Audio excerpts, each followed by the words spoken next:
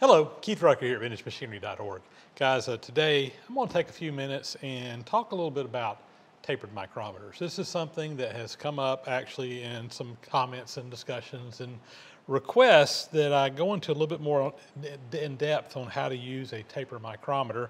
You guys have seen me using these in some of my videos, and I have talked about these, I think, in the past. I don't know that I've ever done a dedicated video on one or not, but I thought it would be good to talk about them. What is a tapered micrometer? When do you use one? How do you use it? And anyway, I have in recent months done several projects in the shop on the lathe that required turning tapers using the taper attachment. And when I start setting up a taper attachment, I start talking about tapers and making measurements to kind of figure out how to do that.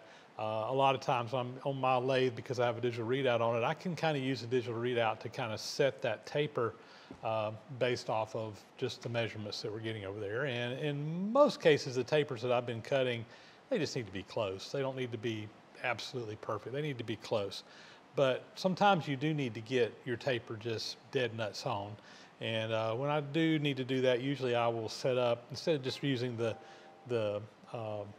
digital readout, I use that to get it roughly done, but I usually use a gauge to actually indicate off of to make sure that I'm actually at that taper. And I've actually done some videos where I've made some of these taper gauges before, and we're going to be looking at a few of them here and actually measuring them, because we got a known taper that we can measure with the taper micrometer to see how it works. So let's get in here and talk about these. So I've got two tapered micrometers. They're basically the same basic type of micrometer. One's just a little bit larger than the other. They're made by the same company. They work on the same principle. They have the same head on them, the same bottom piece on them. The only difference is the range of diameters or distances that they will measure.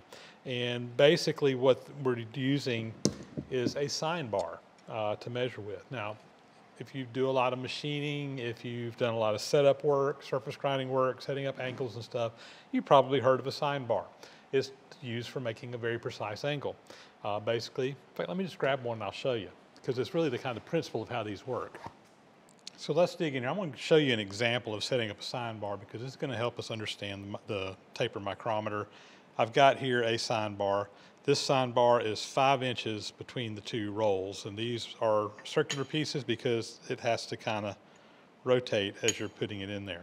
Now, to calculate an angle or to calculate what you need for a particular angle on this sine bar, what we need to do is calculate how high of a stack of gauge blocks we need to put up underneath that to raise it up to a particular angle. So there's a stack of gauge blocks. That's a very precise measurement. We'll go over that in a minute. When we put that up underneath this end now we've got an angle that we can very accurately calculate.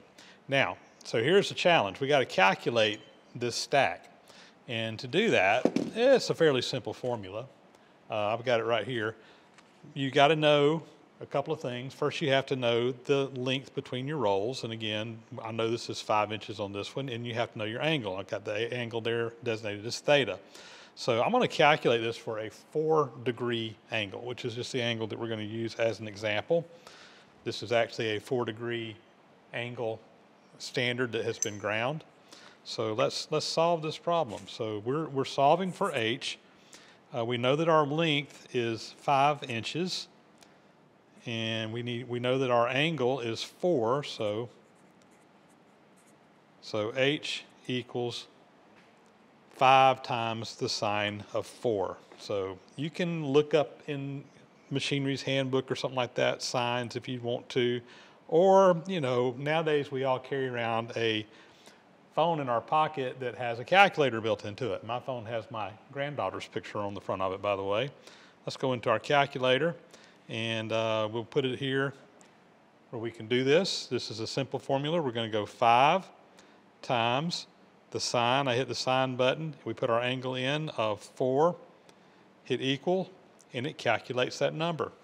And that number is, we're going to need this to the 10,000th of an inch, so it's going to be 0.348, and then this is 7/8, so we're going to round that up to 8. So 0.3488 inches. Now, if you don't want to do it the old-fashioned way and calculate it out by hand, you can simply go type in sine bar calculator on your phone, on the internet, and there's a ton of them out there. This happens to be a Little Machine Shop. It's just the first one that came up on my feed, and if you put in your center distance as 5, put in the angle of 4, hit calculate, it's going to calculate that number for you, and again it calculates 0.3488, same number we came up with doing it by hand. So to do a 4-degree angle, I need to get a very precision stack here, and I'm going to be using gauge blocks. So I've got my gauge block set back here that has a bunch of different measurements. These are very precise gauge blocks. You can measure, create a stack down to a 10,000th of an inch in metric. You can do the same type thing. It's different measurements. I'm doing this in inches because that's what I work in. So the first thing I'm going to do is I'm going to calculate, or we're going to go out to that last number.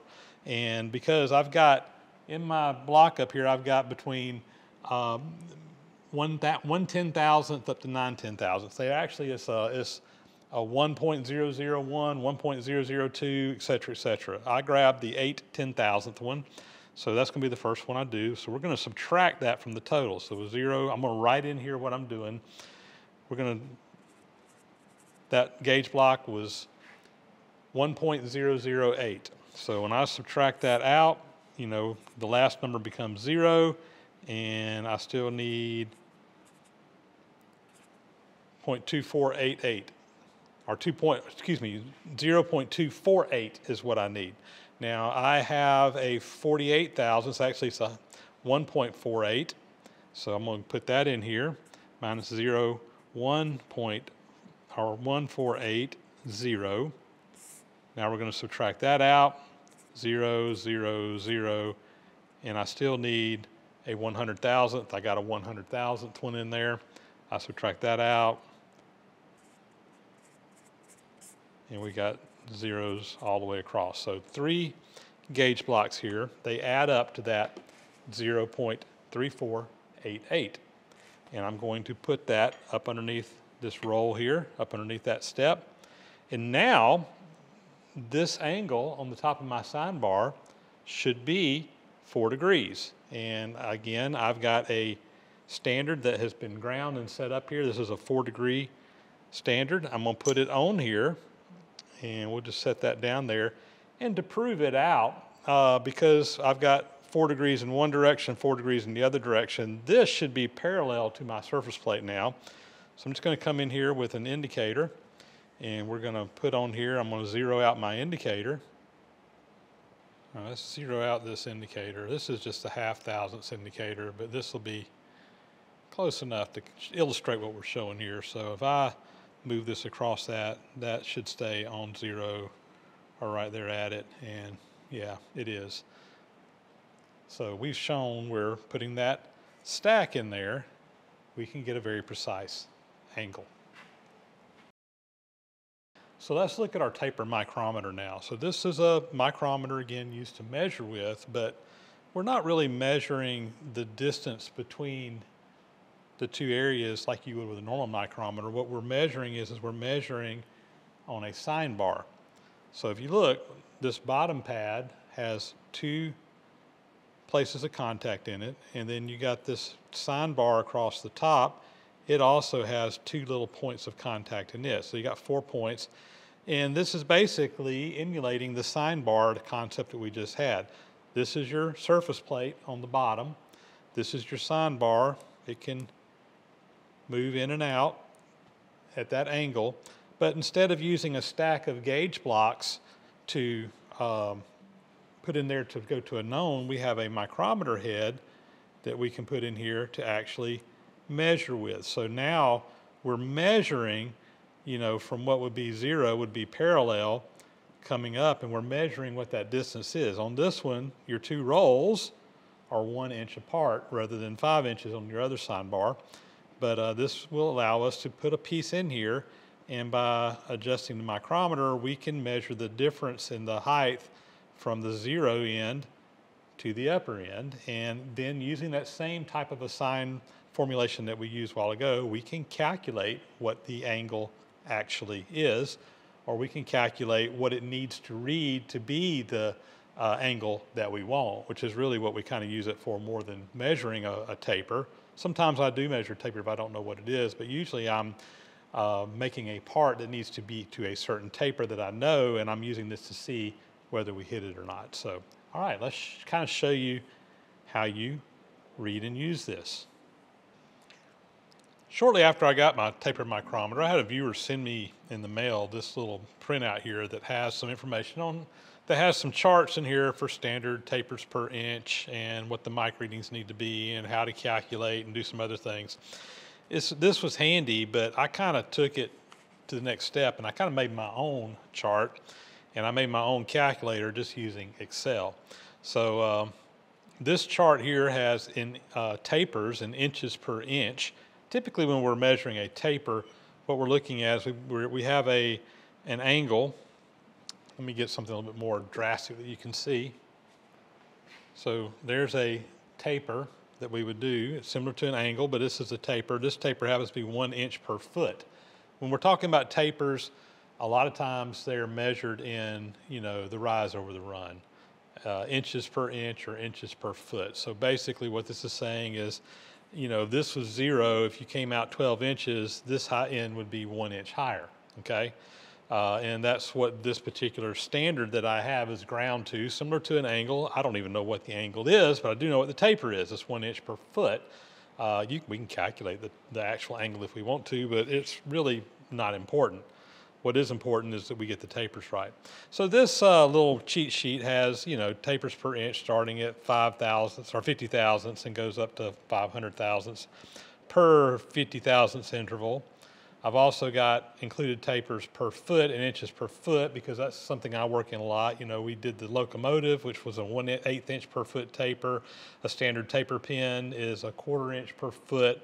So we got the calculations, and basically it will tell us what the micrometer needs to read to be at that angle. I've also got in here where I can put in measurements and it'll calculate it out. For example, if I want a 3/4 inch taper per foot or per inch, or 3/4 of an inch per inch, it tells me, okay, you need to read 0.6575 on the micrometer. If I want a 0.125, which is an 1/8 inch per foot, you need to measure this. I also have it in degrees, so if I have my angle in degrees, like a 2-degree angle would measure 0.0349 on the micrometer. So I can go in there and type these in. I've also put in my standard tapers for like a Morse taper, a Jacobs taper, Brown and Sharp taper. So if I'm ever having to make those, let's see, I think we got Jarno tapers over here. So if I'm ever having to make these standard tapers, I can just pull this out and they'll tell me what it should read, my micrometer should read based on that. So this is just a little cheat sheet. Like I said, I can go to the computer and put in whatever in these boxes over here and it'll calculate it out. So let's, again, give an example. So let's grab a taper. This is a taper, 3/32 of an inch per foot. This is actually a gauge that I made to set up on my taper attachment. I actually made this and ground it using a sine block in my, or sine bar on my surface grinder, and I grounded this particular taper. I don't remember why I needed a 3/32 per inch, but that's what I needed. And actually the included on a taper attachment, it would be twice that, so that would actually be a 3/16 per inch included angle because you're measuring off the center on a taper attachment for setting it up. This one actually has magnets in the bottom where I can stick it onto a turned piece in my lathe and actually run this up and down to set the taper attachment up. So I can, basically I want my indicator to read 0 when I do that. I digress a little bit. I tend to do that. So let's measure this. We're going to put this taper in here. This is the small end on this side, the large end on the other, and you can, we'll show this. You got a little set screw down here on the bottom. This anvil you can just kind of move in and out. Again, we're not measuring a distance we're measuring the difference in the distance between 2 points. So you just basically slide this in where you want to measure that. You just slide that up on the bottom, tighten your thumb screw. And then we come in here and this is where things get a little bit finicky. What you got to do on this is you got to look at your tension between the top and bottom pads. Right now, let me go ahead and put a little pressure on this. So we're going to come in here. I'm going to put pressure on both of these, and you want to have an equal pressure on both the front and the back pads. And then you come over here and you read your micrometer just like you would. This particular tapered micrometer has a little rust and damage on it. I can still read it. It's not a big deal. So let's see where we're at. So after playing around with this, I'm going to look down here, and I don't know if you guys can see this, between the 7 and the 8. This is a 10,000ths reading indicator. So we come around here and see which line lines up, and it looks like the 8 is the closest one. So we're reading 7 thousandths and 8 tenths, so 0.0078.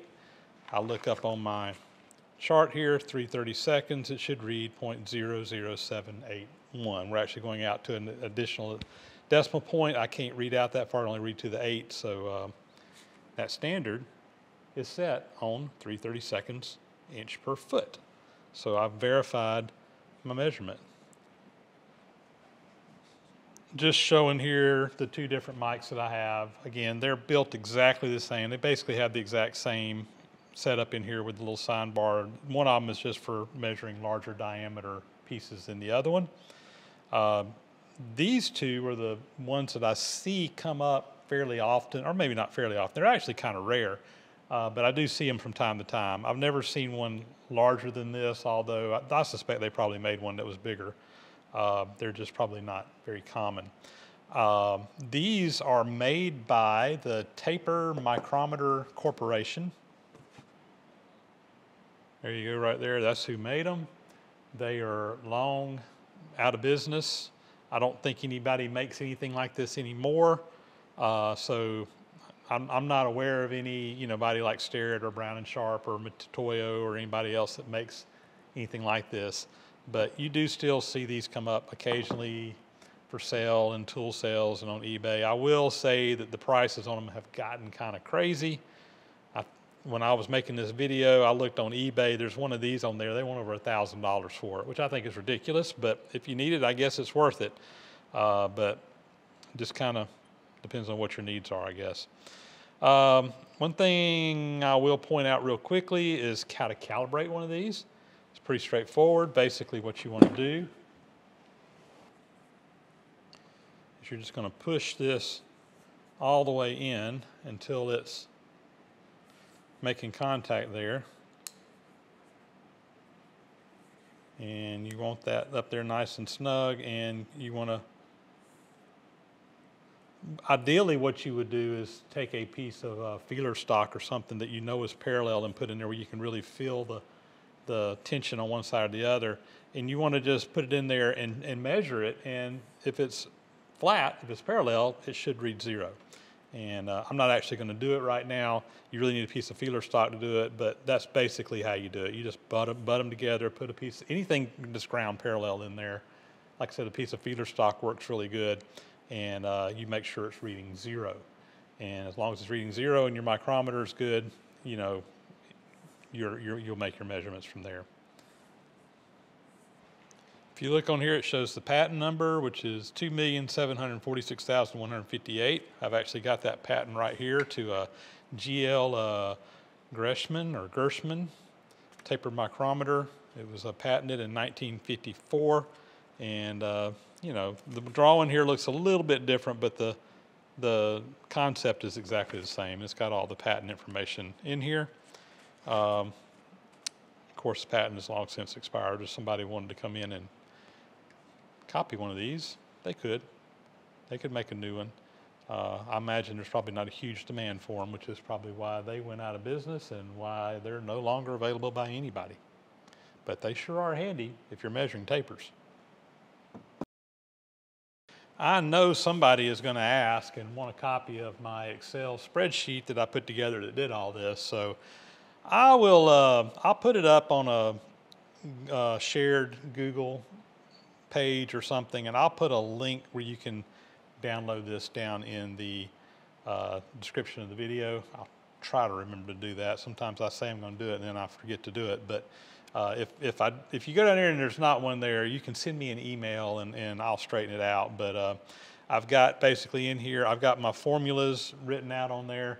If you want to put your formula into Excel, I've already got all that figured out for both reading.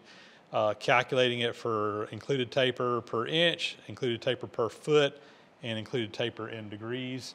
So there's got the formulas in there that will calculate out, and you can just put the numbers in there and it will give you your custom reading right there in the spreadsheet.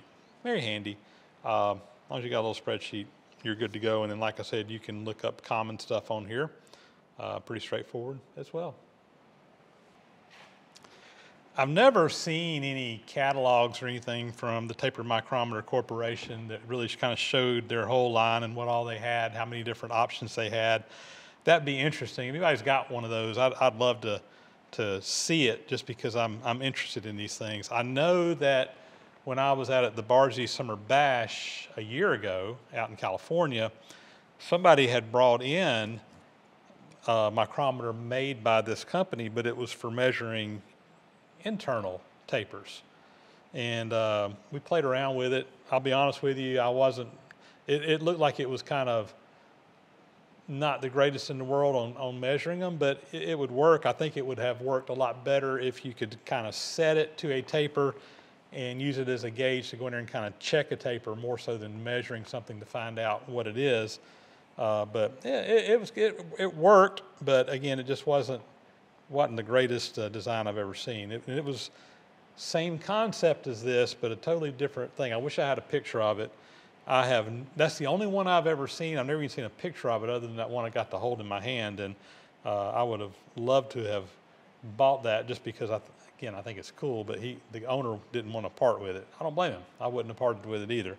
But anyway, like I said, these are somewhat rare and uncommon. You can find them, but they're not super common. If you can find one at a good deal, they're handy to have if you mess with tapers. I use mine frequently, and I'm glad that I have one of each size. I've used both of these. The smaller one probably gets used more than this bigger one, and the bigger one, basically, it's got to be at least that big for it to work. So this other one kind of fills that range in between the two. And like I said, I'd be willing to bet they made bigger ones, but I've never seen them. Well, there you go, guys. That video, again, was done on request by several people who just wanted to see a little bit more information on these taper micrometers, how they work, how you use them. I hope that helps. Again, not very common. You may not be able to find one, or you may not be able to afford one if you can find one. Fortunately, I picked mine up at fairly reasonable prices years ago, before the prices seem to have gone through the roof. Sometimes I think when we do these videos, we make the demand go up as well. So the people who have one for sale, you might want to throw it up on eBay right now, because everybody's going to be looking for one. I kind of kid about that, but probably true at the same time. Guys, that's a wrap. I hope you guys enjoyed that. I hope that somebody out there found it useful. Probably know not everybody out there is, but if you are into measuring tapers, these things are sweet. I really like mine. I use it frequently. And with that, we're going to sign off and get out of here. As always, thanks for watching. Please subscribe if you haven't already. Hit that subscribe button, please, if you have not. If you watch these videos regularly, just go ahead and hit it. It really helps me out. Also, leave comments below. Like button really helps out. And also, big thank you to those who support the site financially through Patreon, PayPal, etc. That enables me to take the time to come out here and shoot these videos and bring them to you and share stuff with you. And with that, guys, we are going to sign off. We're going to get out of here. We'll catch you on the next video again. Thanks for watching.